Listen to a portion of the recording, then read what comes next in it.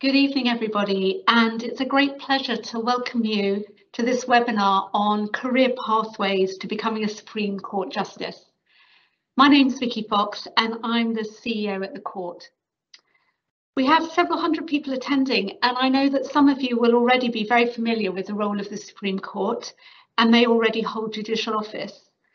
Others may be just starting on their legal careers. For those of you who are less familiar with our work, you can find out more on our website and also sign up to our new free online course, which takes you behind the scenes at the Supreme Court. This evening, we're looking at how you can become a justice. The purpose of the webinar is to provide an opportunity to learn more about the appointment process and what it takes to become a well-qualified candidate, enabling all aspiring future justices to start to think about long-term career planning. We're interested in attracting the very best people to become justices and believe that attracting, developing and retaining a diverse judiciary is essential to the court and the public that we serve. Our panellists tonight are Lord Reid, Liz Burnley and Lady Rose. They're all uniquely qualified to provide advice on career planning and will all be speaking before we open up to Q&A. There'll be an opportunity to ask questions, so please, if you have any questions throughout the webinar, add them in the Q&A button, which is speech marks with a little question mark in. All attendees are muted and can't be seen by others, and your questions will be asked anonymously, so please don't be shy about asking us anything that you'd like to know. Without further ado, let me introduce Lord Reid. Lord Reid took up appointment as President of the Supreme Court in January 2020. Prior to his appointment as President, Lord Reid served as Deputy President from June 2018 and was originally appointed as a Justice in 2012. He studied law at Edinburgh University and undertook doctoral research in law at the University of Oxford. He qualified as an advocate in Scotland and as a barrister in England. He practiced at the Scottish Bar in a wide range of civil cases and also prosecuted serious crime. He served as a senior judge in Scotland for 13 years, first as a member of the Inner House of the Court of Session and then as a member of the Outer House of the Court of Session, where he was Principal Commercial Judge. As well as sitting on the Supreme Court and the Judicial Committee of the Privy Council, Lord Reid is also a member of the panel of ad hoc judges of the European Court of Human Rights and is a non-permanent judge of the Court of Final Appeal in Hong Kong. Lord Reid, let me hand over to you. Thank you very much, Vicky. The first point I'd like to make is that appointment to the Supreme Court is on merit. It's essential that the court should attract the best qualified candidates for appointment that it possibly can. As the President of the court, I want the most talented people to be able to become justices of this court, whatever their social or educational background, their gender or their ethnicity. My second point is that being a Justice of the Supreme Court is not an entry-level judicial post. The role is too important for an initial tryout of how somebody performs as a judge. The court is the highest rung on the senior judiciary ladder, which starts at the High Court and progresses from there to the Court of Appeal in England and Wales and Northern Ireland and the equivalent Scottish courts. So the strongest candidates for appointment to the Supreme Court usually come from the rung below the Supreme Court or occasionally the rung below that.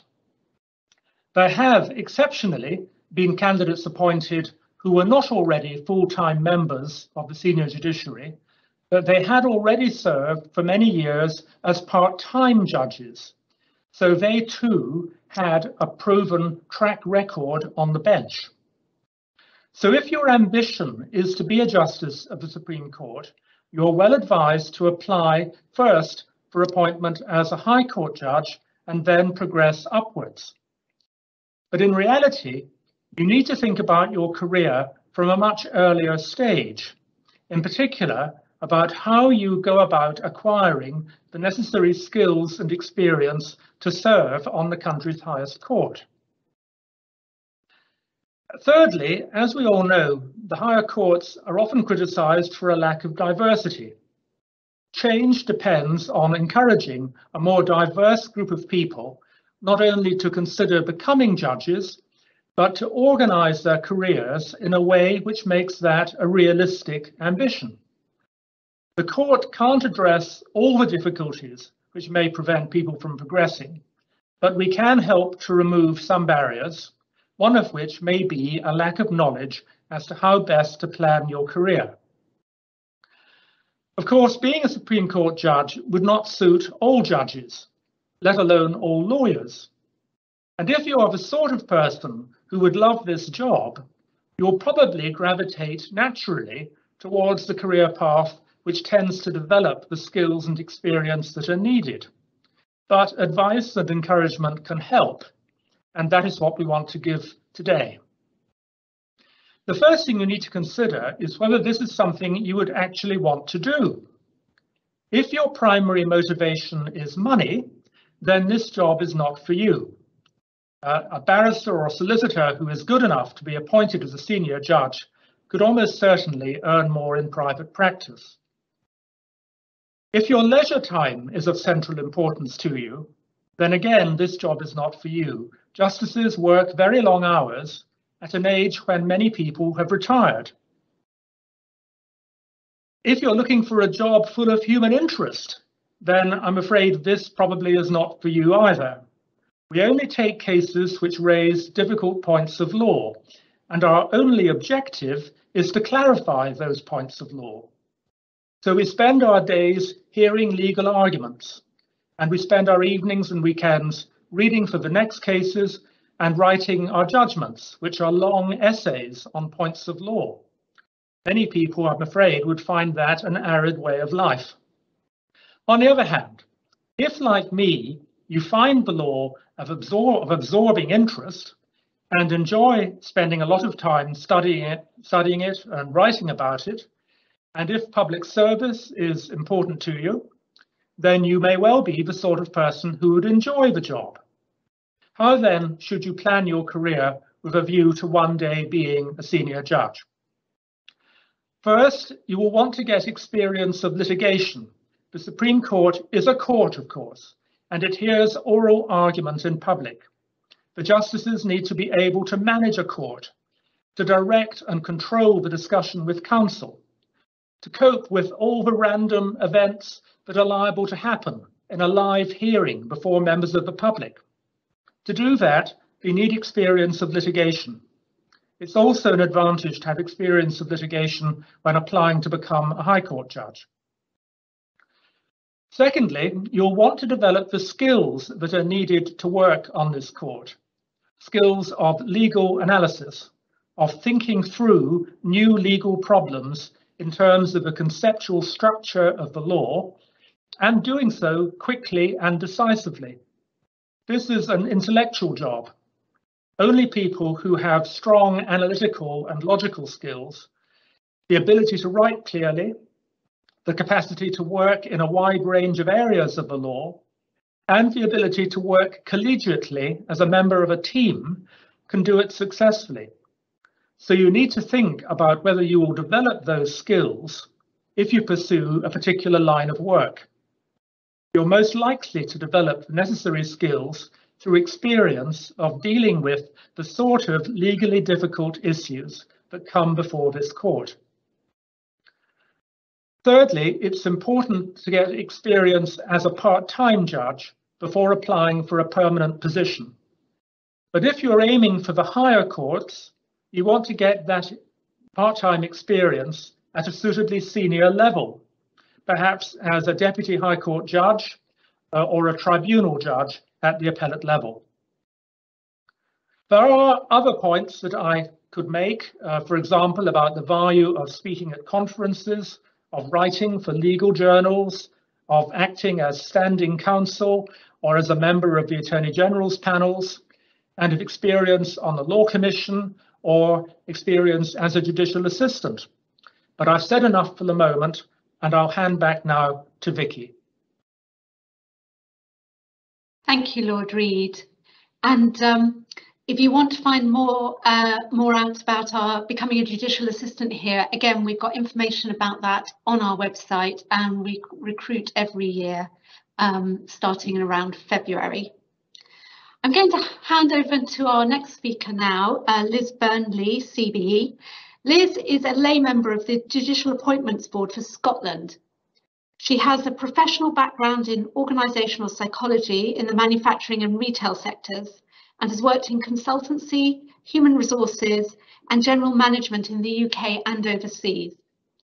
Liz served as a non-executive director in the health sector and also as a lay member and chair of fitness to practice hearings for medical regulators.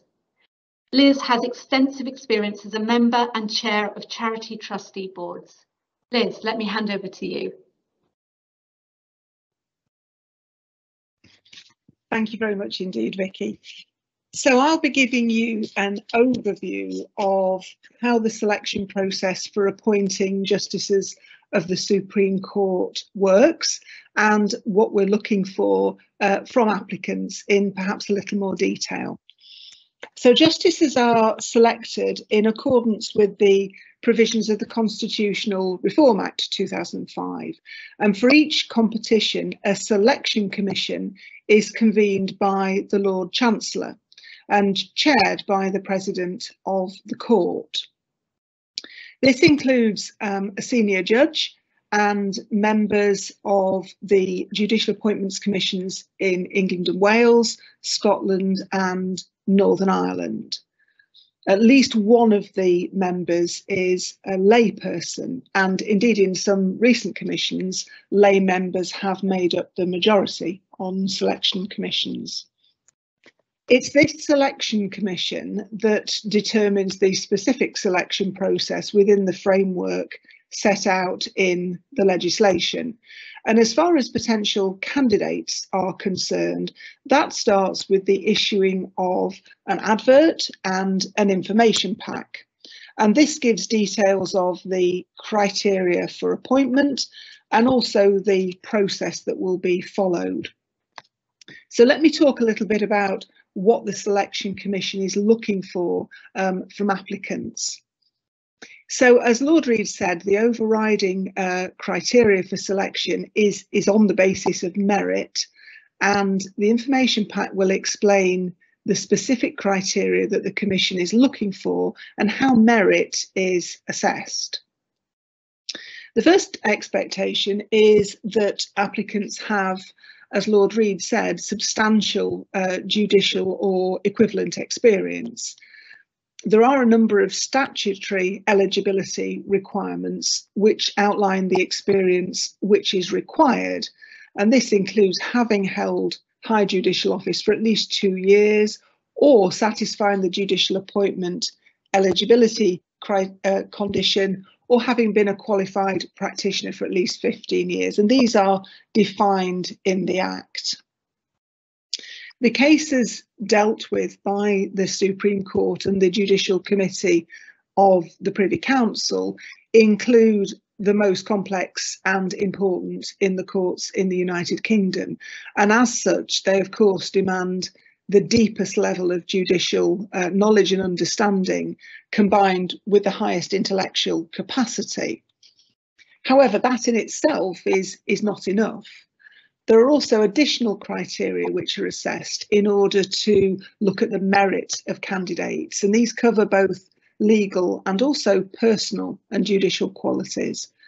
So merit's assessed holistically across a number of aspects, and applicants will be expected to demonstrate these to an exceptional degree. And what I'll do now is just run through what these areas are. The first one is intellectual capacity, knowledge and expertise. So this looks at intellectual and legal ability, and what we're looking for candidates to have is a significant capacity for analysing and exploring legal problems creatively and flexibly, together with an appreciation of the role of the court in contributing to the development of the law. We're looking for evidence of knowledge and experience across a range of legal areas and the ability to address problems in unfamiliar areas of the law. Candidates, as Lord Reid mentioned, must demonstrate clarity of thought and expression, and a particular consideration for this is in written work. They also need to show an appreciation of the developing nature of the constitution and law throughout the United Kingdom. If I move on now to judicial and personal qualities, this area is about the style that the candidate would bring to a judicial role, where the task is about judging rather than, for example, advocating. So we're looking for candidates to show integrity and independence of mind, sound judgment, objectivity and decisiveness. They need to show an ability to contribute to the collegiate decision-making of the court and to be able to work collaboratively and create an inclusive environment. You will realise there's a need for candidates to demonstrate they're able to work under pressure and to produce work in a timely way. Also important is self-awareness and the capacity to develop in response to that. Examples that candidates give us during the selection process don't always have to have perfect outcomes, but what's important is how they've learned from a particular experience. The next area is around understanding and fairness, and we need Supreme Court justices to have sensitivity to the needs of different communities and groups, and the ability to consider difficult and often sensitive issues fairly and dispassionately. It's also important that candidates can demonstrate an understanding of the role of the Supreme Court in the Constitution and its relationship with Parliament, the Executive and the rest of the judiciary. The final area is communication skills, and perhaps it goes without saying that excellent written and oral skills are required, but alongside that, an ability to work courteously in and out of court, respecting the views of others. Other aspects of communication include the ability to engage in the wider representational and leadership role of a Supreme Court justice, for example, delivering lectures, participating in conferences, talking to students and to other groups. And of course, a willingness to embrace new technology is a requirement in the role. So as you'll see, intellectual and legal skills of the highest order are clearly critical, but not in themselves sufficient for Supreme Court appointments. We're looking for judges who can deal with very complex and high-profile cases and produce timely judgments of the highest quality, but also be able to demonstrate more personal skills and qualities, which all go together to make a rounded and high-performing Supreme Court justice. So let me turn finally to how the Selection Commission assesses these criteria and how it assesses merit. So candidates are asked to complete an application form and a monitoring form. They need to provide a CV and a short supporting statement, which gives clear evidence of how they meet each of the specific criteria for appointment. Candidates also need to submit a number of significant pieces of writing that demonstrate their breadth of experience and ability to address legal problems in different areas of the law, and also to demonstrate how they meet the additional criteria for appointment. Candidates must provide names of 2 people who can provide an independent assessment against these additional criteria. Before shortlisting, the Commission undertakes statutory consultation, and indeed a second statutory consultation is undertaken by the Lord Chancellor when he or she receives the recommendation from the Commission. Shortlisted candidates are invited to interview wherever possible in person, but of course that's subject to any pandemic-related government guidance.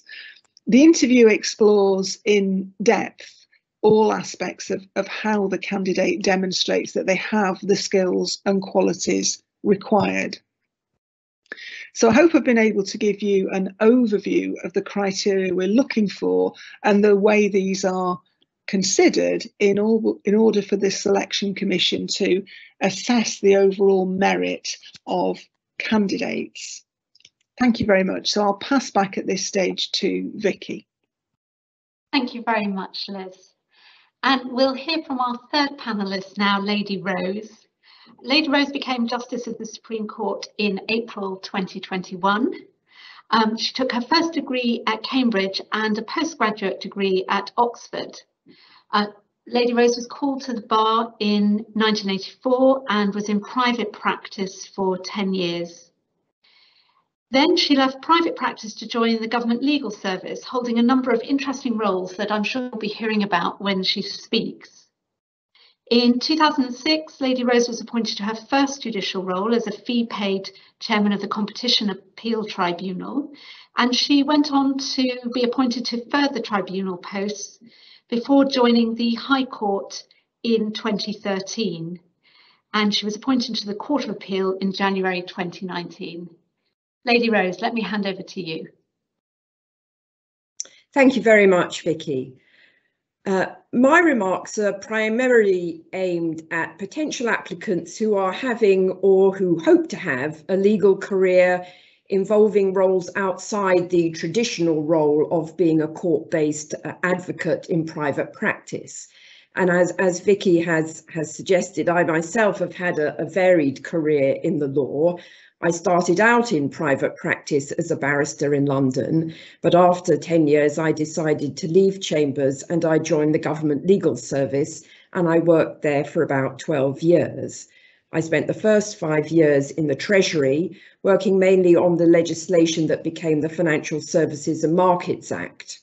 And then I spent about 4 years in the Ministry of Defence and 3 years in the House of Commons Legal Department. And my work in the government legal service was entirely advisory work rather than working in the Treasury Solicitor's litigation section. But inevitably, I got involved in some very important legal disputes and in fact instructed some of the leading barristers of the day who have since become my colleagues as judges.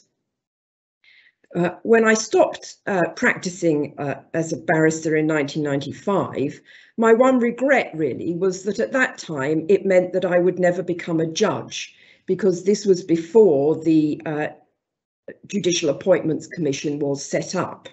And in those days, the appointment of judges, particularly to senior roles like the High Court, was done by the old tap on the shoulder system. That is to say, the Lord Chancellor of the day would simply contact one of the leading barristers and invite them to become a judge.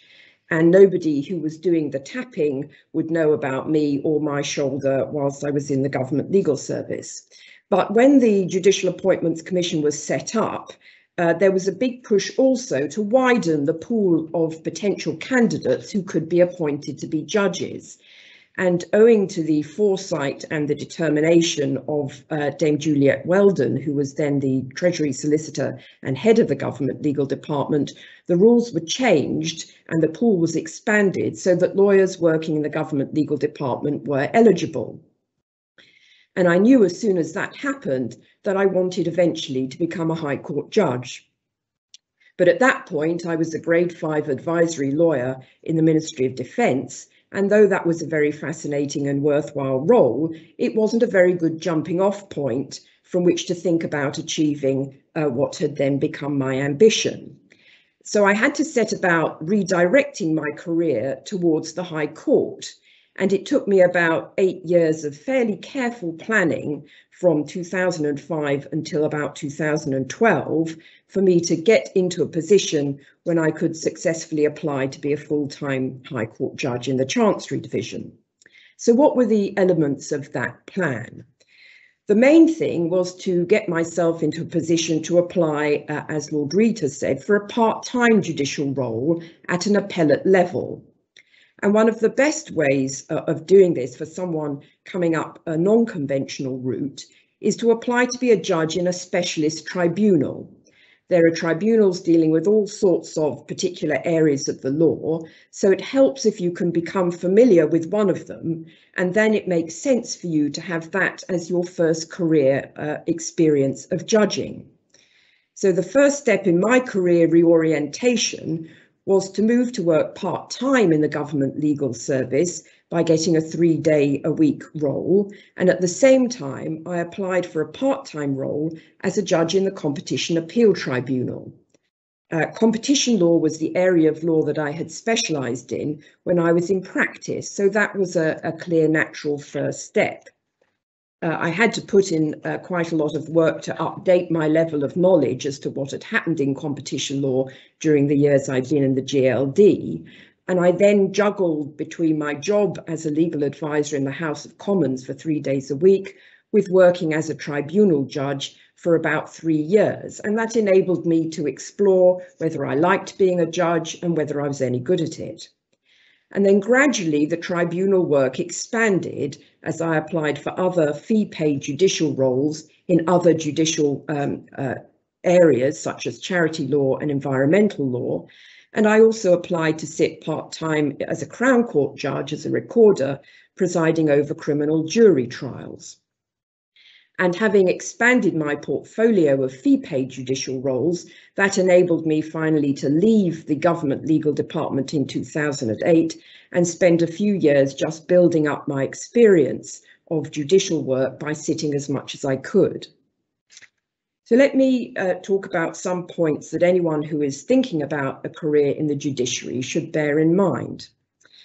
First, the judiciary is much more open now to people who have had varied careers like mine, or who have spent all or part of their careers as solicitors or as in-house lawyers.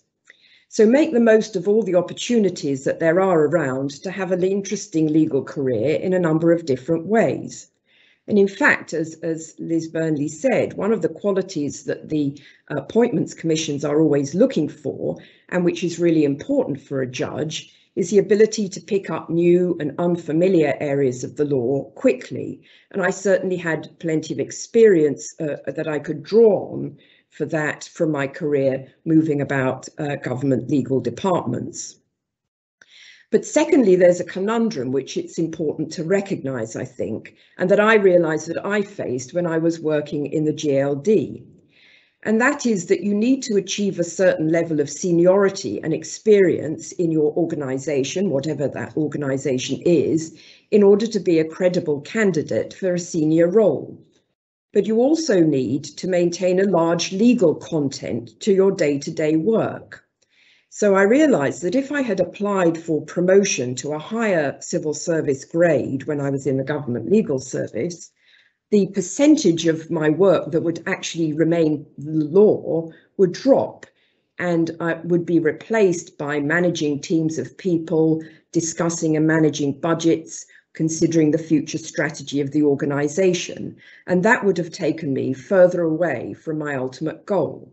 And it's interesting that the other person from the government legal service who's been appointed to the High Court, Mrs. Justice Collins Rice, occupied one of the very few senior government lawyer roles that still retains primarily a legal content.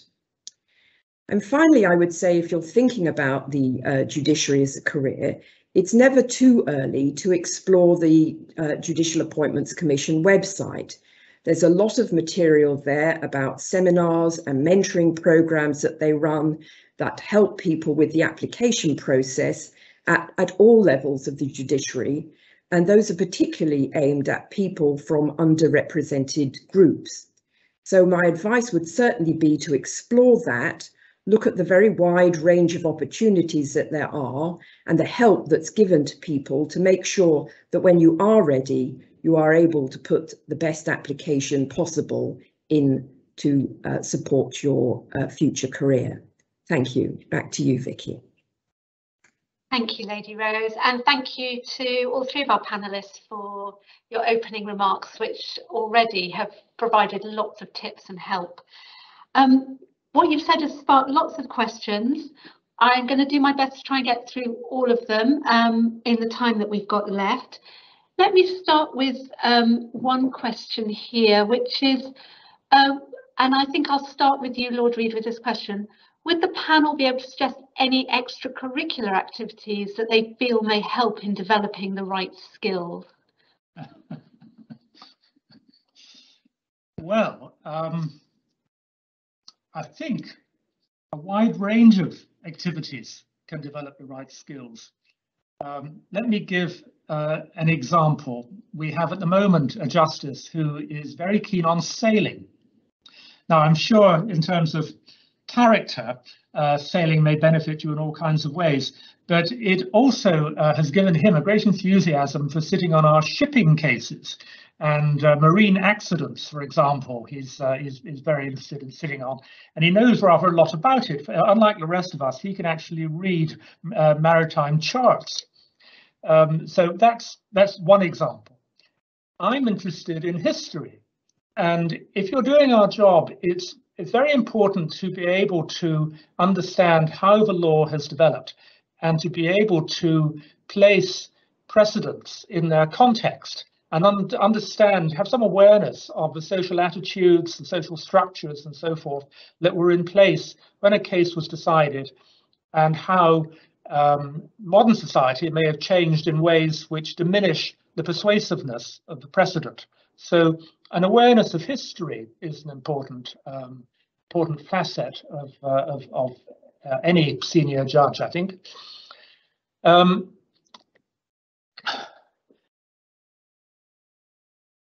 think it's important to be able to relax. You know, in a job like ours, it's all too easy to find that you're thinking about absorbing problems when you're having dinner with your wife in the evening, and your mind is actually still revolving around the problem while she's speaking to you, and you're having difficulty focusing on what she's saying to you. So I think the ability to be able to switch off and do something else, whether it's sailing, reading, squash or golf or whatever it is you're interested in, ballroom dancing, I think to have something you're keen on in your spare time is important, and some things, as I've suggested, may be helpful, but I think the more important thing is that you've got something to switch off and do. Thank you. Lady Rose, let me pass to you next. Yes, I would add two things to that. As Liz Burnley mentioned, one of the things that the court is looking for, and in fact is important in any judicial role, is an awareness of the different communities that the court serves. And there are a lot of people who apply for judicial posts whose careers have been entirely in the commercial sphere, whether as commercial barristers or working in commercial solicitors' offices or as an in-house lawyer in a big company. And a lot of the applications that I see in my work for the JAC, the way that people demonstrate that aspect of their personality is through their extracurricular activities, particularly if they've been involved in giving advice at a Citizens Advice Bureau, or voluntary work in a charity with asylum seekers, or with a school that is operating in a difficult area and has a community aspect to it. So that's an important way in which you can not only do valuable work for its own sake, but it is a way that gives you that experience of dealing with people outside who are different from the people you generally meet in your work environment. And the other interesting thing that people tend to do is really anything that gives you a sort of quasi-judicial experience. So, for example, some people become governors of a school where their children are attending, and any role in which an important part of it is listening to two sides of an argument and having to come to a decision, even if it's not a really judicial role as such.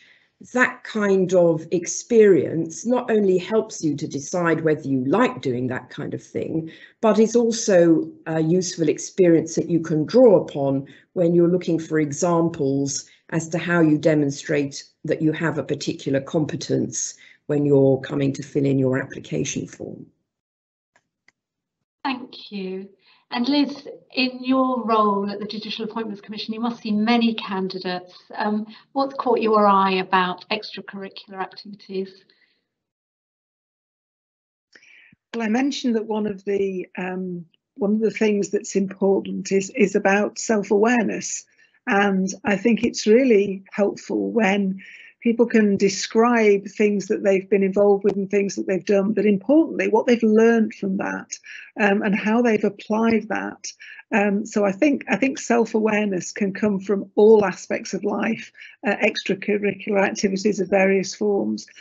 It's often the case that an example from another part of life, apart from work life, can be really, really useful in helping someone to demonstrate what their skills and qualities really are. Thank you. Let's move on to the next question. Now, this is a question about legal academics and solicitors, and perhaps I'll turn to you, Lord Reid, first on this. And the question is, can legal academics arrange their careers in such a way that a move into judicial roles is possible? And historically, it's been less common for solicitors to sit in the senior courts. Do you think that's still the case? And what tips might you have for solicitors trying to move into judicial roles? Well, considering first legal academics, we've experienced, of course, on this court of a legal academic joining the court directly at this level, Professor Burrows, now Lord Burrows.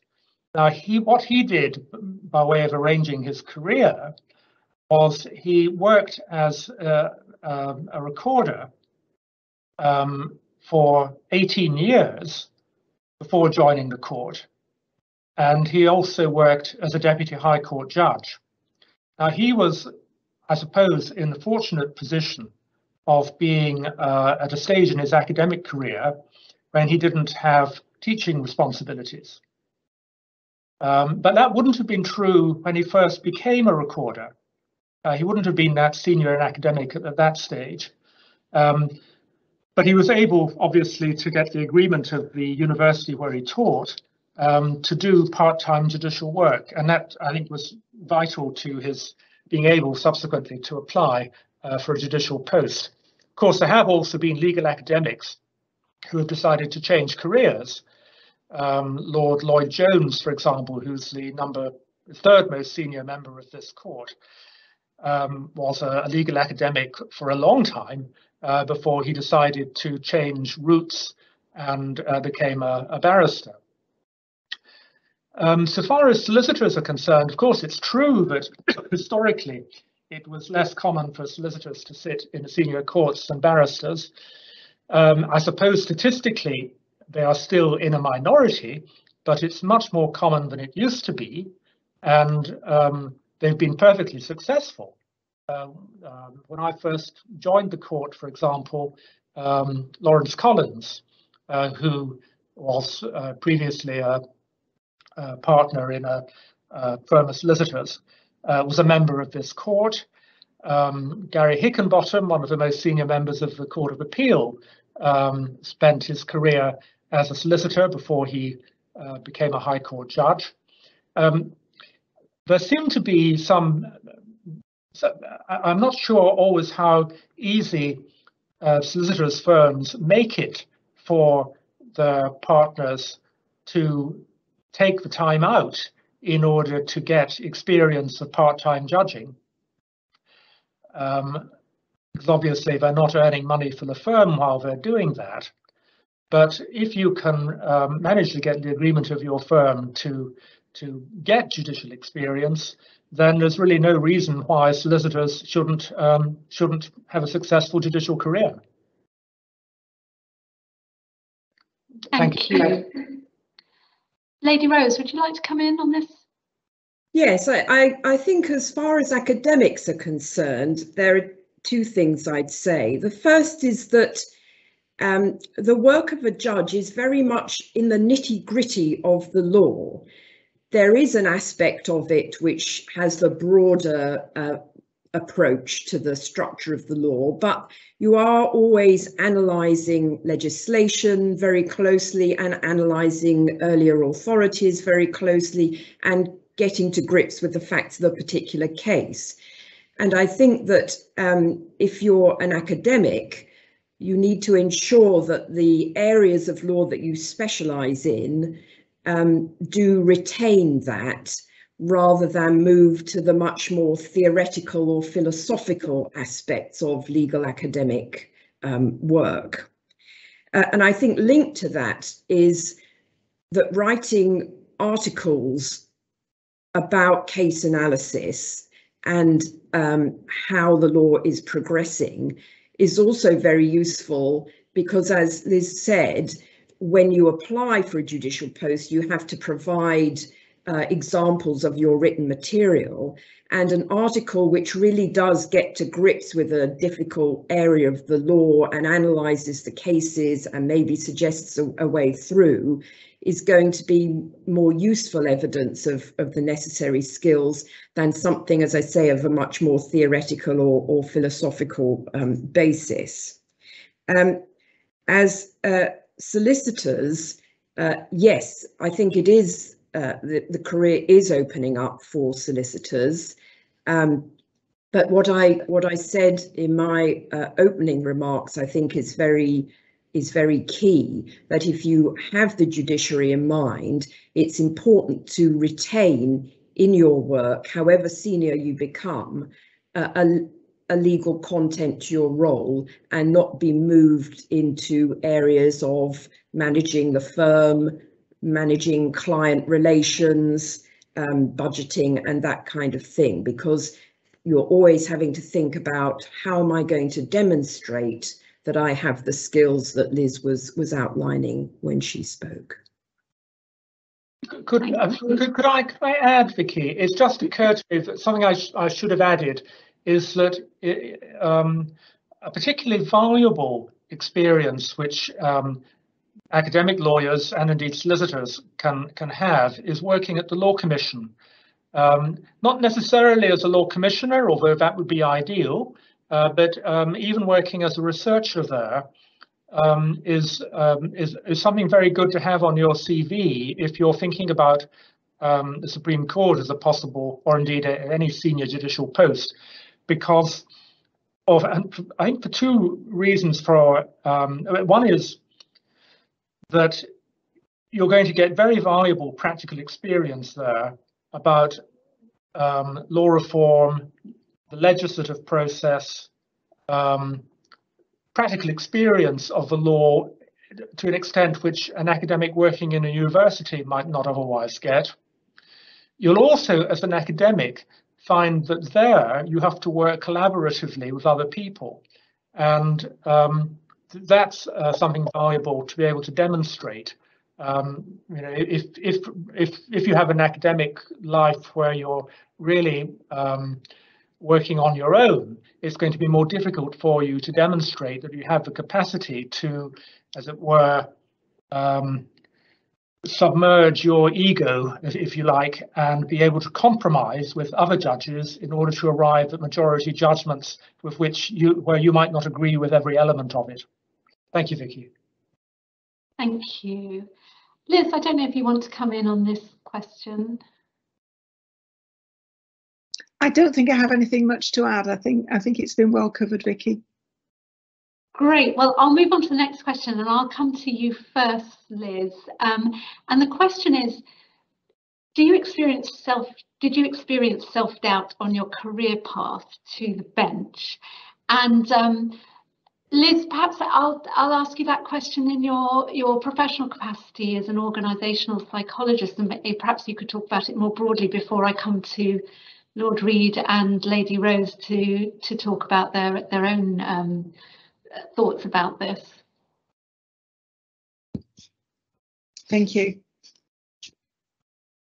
Well, I can comment from a lay perspective, and certainly the issue of self-doubt is a really interesting one, isn't it? And there's been a lot written about so-called imposter syndrome, which I think is an aspect of self-doubt where people find themselves in roles and think, how have I managed to do this? Can I really do it? Am I really able to perform at this kind of level? And it's a very well documented phenomenon. And I think that there can be differences with different groups of people. Sometimes it's something that's attributed to some groups rather than others. And I think that confidence is an important thing, isn't it? Confidence in many ways develops from that experience, which means that you are on top of your subject, you are on top of the issues that you're dealing with. And I think that self-doubt is something that, although it's a very inherent characteristic for many people, you can do lots of things to help with that. We're all confident in situations where we feel well prepared, aren't we? Thank you. Lord Reid, shall I come to you next? Thank you. Thank you, Vicky. Yes, I have certainly experienced self-doubt in my career from time to time. I mean, I'm a generally fairly confident person, but when I first joined the Supreme Court, I felt that I was in at the deep end for about my first 18 months or so.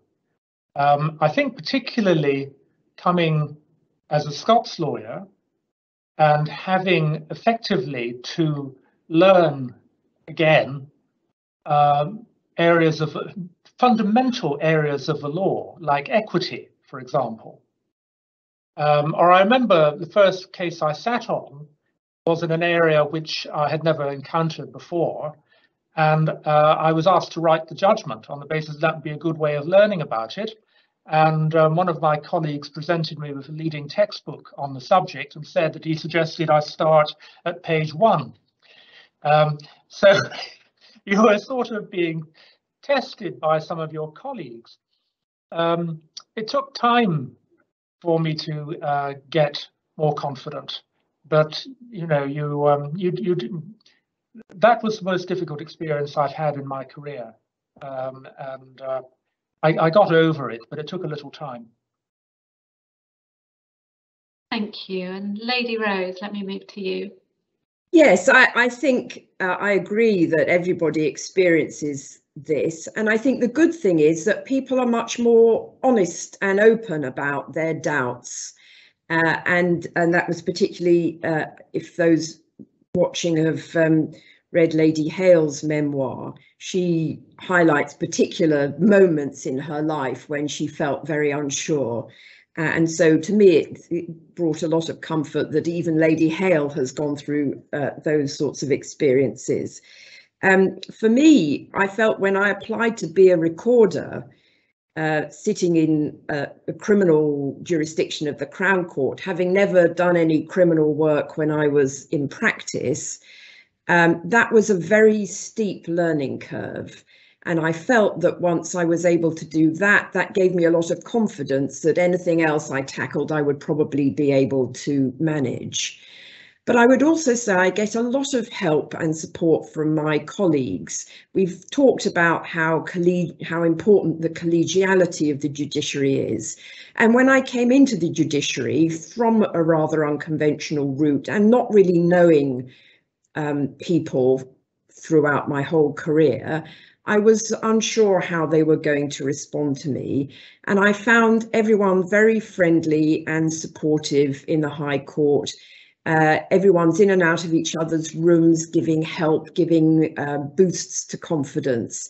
And so I found it a very positive environment to work in which it's not difficult to express lack of confidence if I'm feeling that, and to receive back a lot of warmth and friendship and support. And I find that is very valuable and helpful.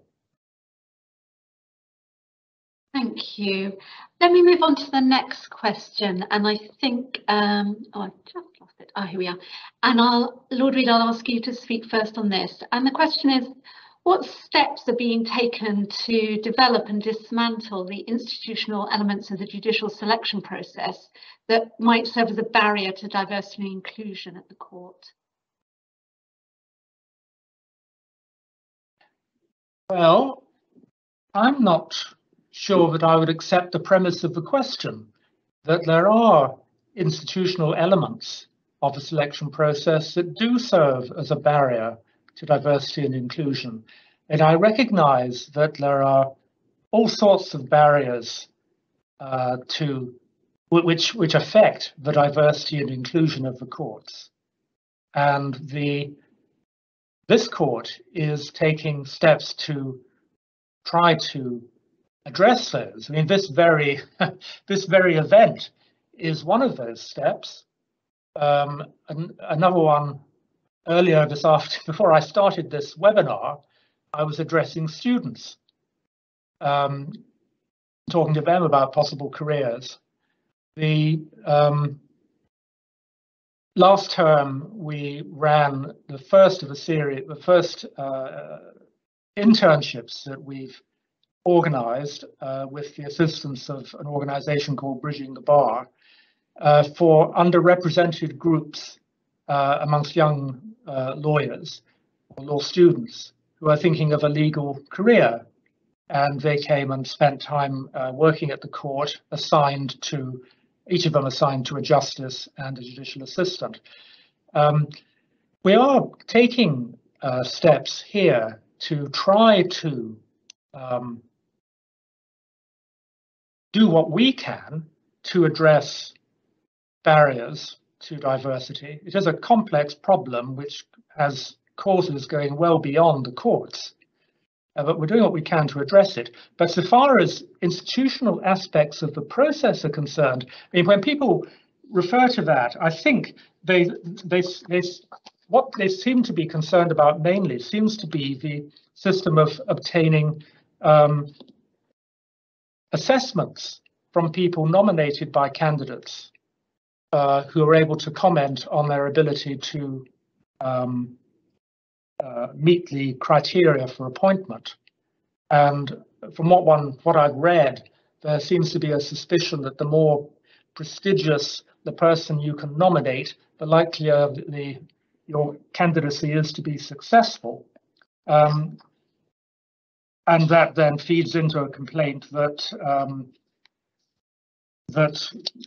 the more privileged you are, the more likely you are to be able to nominate prestigious assessors. That's a misapprehension. We're really we don't pay more attention to assessments according to the seniority, if you like, of the assessor. We're concerned with how well they know the candidate, how well what they say about the candidate can be seen to be based on evidence, how cogently their views are expressed.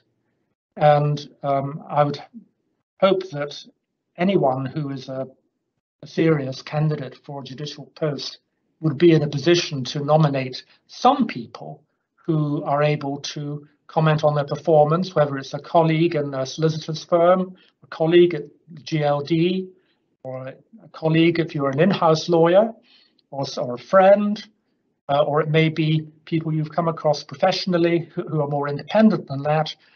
But whether you nominate the Lord Chief Justice or somebody you work with every day isn't in principle going to affect your chances of success.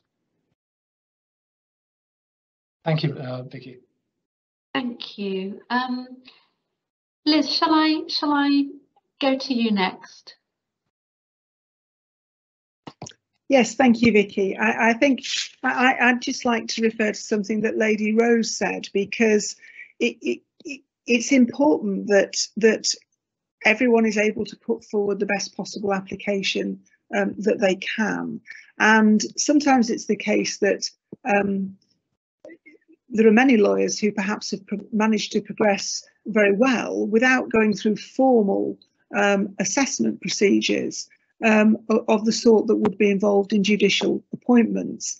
And I think there is help available on that, and it's a really important source of help through the appointments commissions. And there are various things, including seminars, including guidance information, opportunities for mentoring programs, opportunities for perhaps taking part as a mock candidate. So there are a range of different opportunities. And I think it's really important to take advantage of those, because what we want is that everybody has an equal chance of being able to give of their best, and that's the way that we can really understand merit, if people have really been able to give of their best. Thanks, Vicky. Thank you, Lady Rose. One thing I would add to that, which I think has been a huge change over recent years, and I think is helping and will in the future help with diversity, is an increasing career progression in the judiciary. It used to be that there was very little movement either between different levels of the judiciary or between the tribunal service and the court service. And the conventional route was that you were a senior barrister, you applied to become a recorder, then you became a deputy high court judge, and then you became a high court judge. And that was almost exclusively the way to get to the senior judiciary. Now, increasingly, there are people who start as circuit judges who become high court judges. There are people like me who start their careers in the tribunal service and move over to the court judiciary. And if you look at the reports on diversity, they all show that the judiciary on the circuit bench, in the Crown Court and in the tribunal service are much more diverse than in the senior court service. And so I think that increase in movement between the different branches of the judiciary, and increasingly seeing the breadth of the different steps you can take towards becoming a high court judge is an important development for increasing diversity. Thank you. And we're almost at the end, but I'm going to squish in one final question for quick answers from our panelists, starting with Lord Reid, and that is, what are the highlights of your role? Well,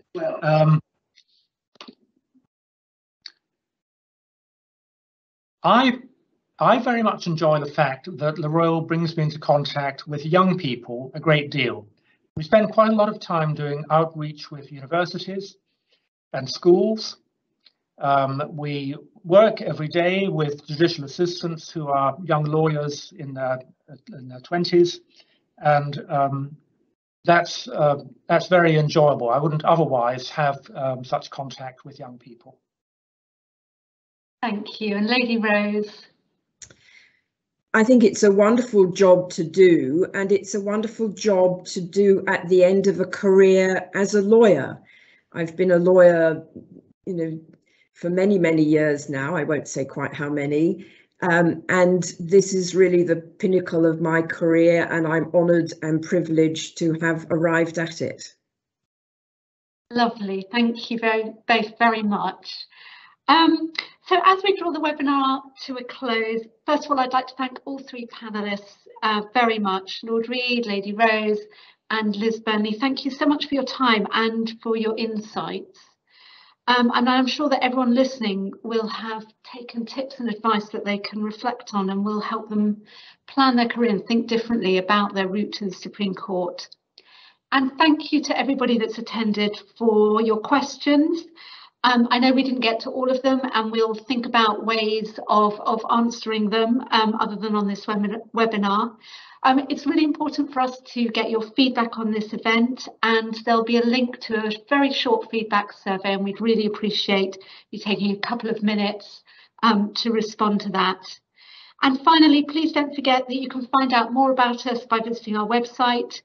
You can follow us on Twitter, Instagram and LinkedIn if you'd like to keep in touch and receive updates on our work. And a final plug for our new free online course, which takes you behind the scenes of the court. I wish everybody a very good evening. Thank you very much for attending.